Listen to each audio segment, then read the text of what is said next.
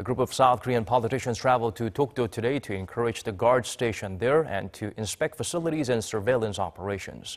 8 lawmakers from both aisles, led by the main opposition Liberty Korea Party's Kyung-won, along with a dozen reporters and civilians, arrived in the nation's easternmost islets early this morning. The group's latest visit is the second of its kind since National Liberation Day in 2016, where they first promised to improve the environment and security conditions in that area.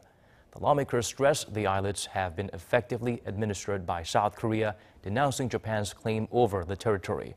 They called on the border guards to maintain a high level of readiness and pledged to provide continued support.